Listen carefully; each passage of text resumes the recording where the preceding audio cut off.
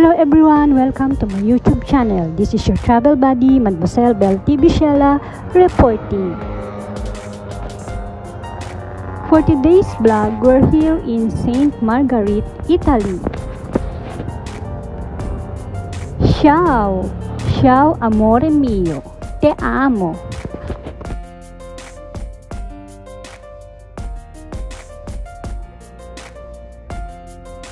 Mega love shout out Team Gapangan and Team Pringles. Enjoy watching. Ciao, te amo amore mio. Grazie mille. Santa Margherita Ligure is a commune municipality in the metropolitan city of Genoa, in the Italian region Liguria, located about 35 kilometers, 22 miles southeast of Genoa, in the area traditionally known as Tigulio. It has a port used for both tourism and fishing activities. Part of commune territory is included in the regional natural park of Portofino.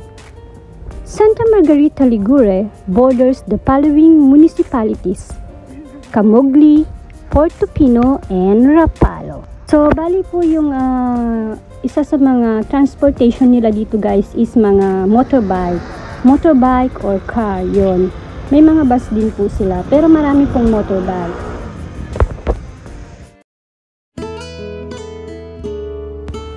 The resort of Santa Margherita Ligure is one of the most attractive and charming in the Riviera di Levante, in the eastern half of the Ligurian coast in northwest Italy, and is also well placed to explore local highlights such as Portofino.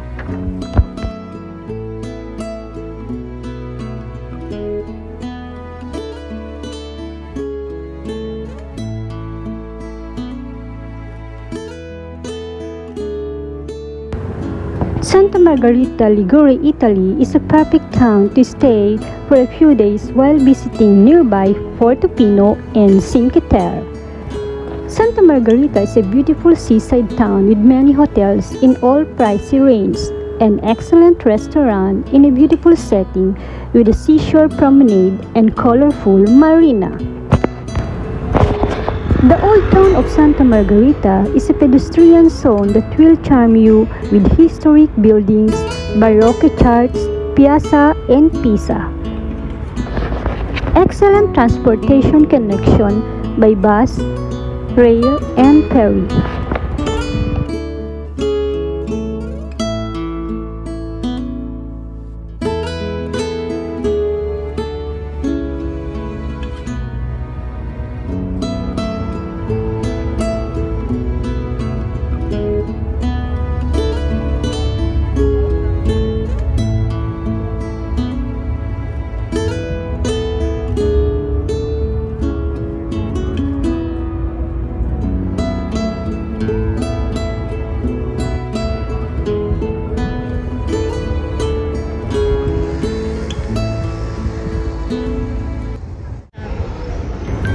When you walk in a block from the waterfront, you discover a charming old town atmosphere with pedestrian street, little piazza, shop, restaurant, and local out for a stroll. Not many tourists in this town, which therefore has a more authentic Italian feeling.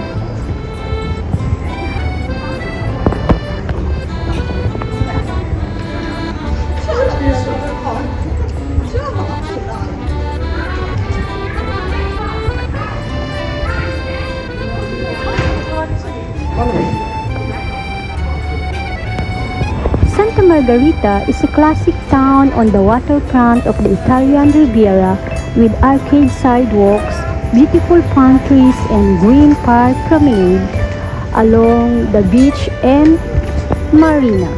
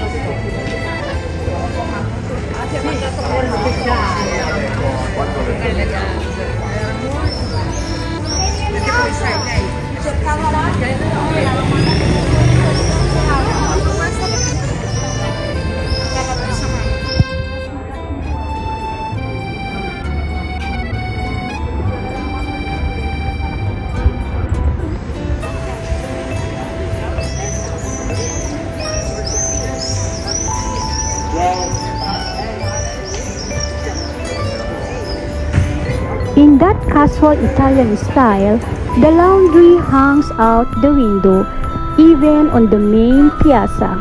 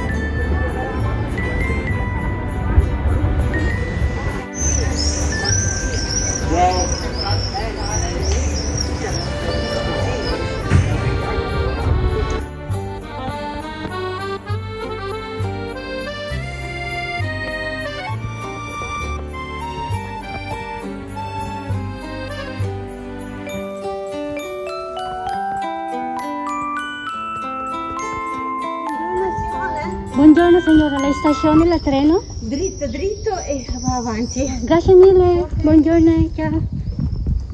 O diba, marunong magsalita ng Italian, trying hard.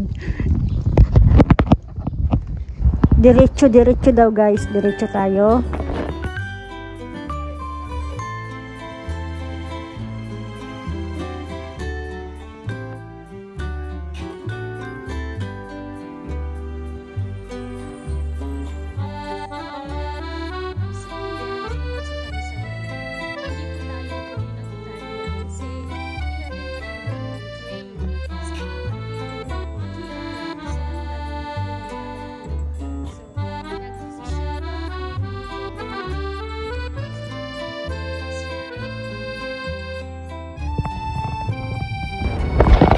There are some famous beautiful seaside towns along the Mediterranean shore of northwest Italy, but you might be surprised and delighted by the less well-known but ever glamorous Santa Margherita Ligure, or as the local call it, Santa.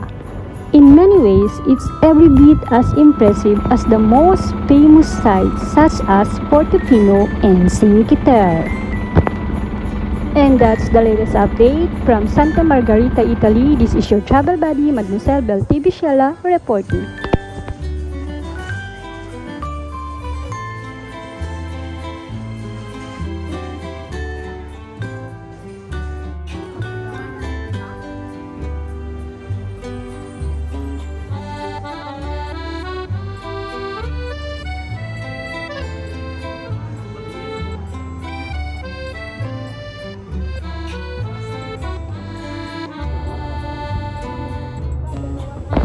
Santa Margherita is just wonderful, from the brightly colored building to the lovely promenade and excellent first-class restaurant. A stay here is highly recommended. So, if you want to travel in St. Margherita, 2 hours from Milano. So, take train going to St. Margherita in Milan. Hello po sa mga kababayan natin na naging kasama ko sa St. Margherita, Italy. Sila po, mababait po sila guys.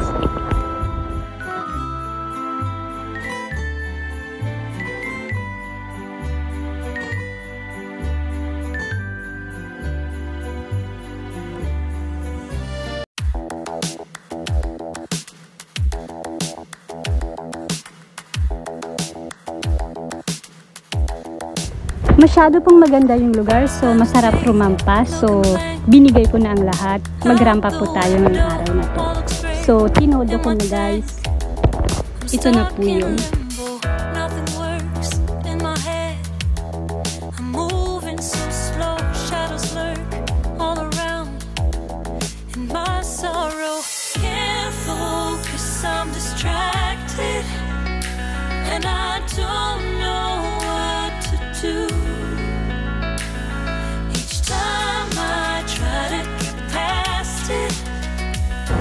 And that's the final rampa of the day. This is your travel buddy, Mademoiselle TV Shella, reporting. Enjoy watching. Magandang hapon, Universe.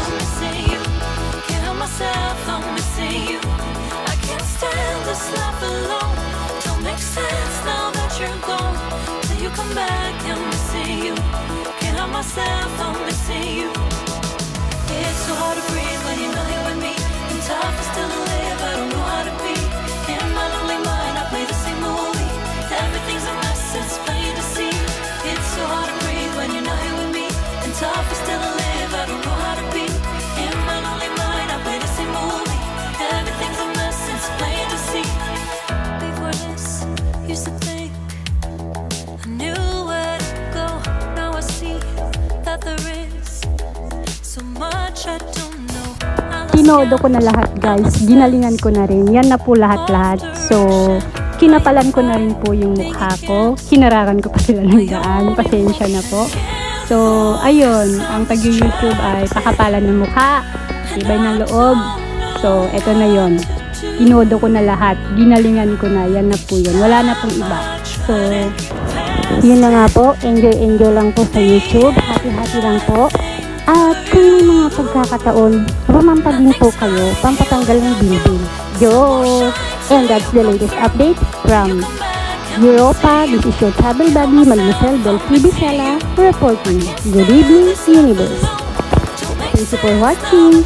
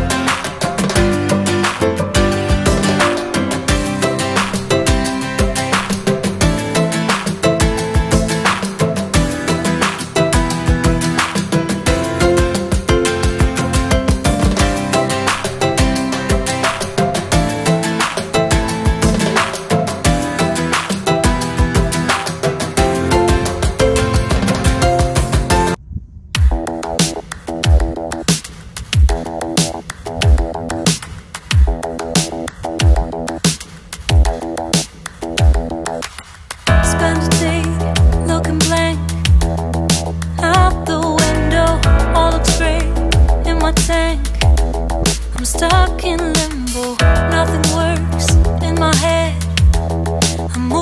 so slow.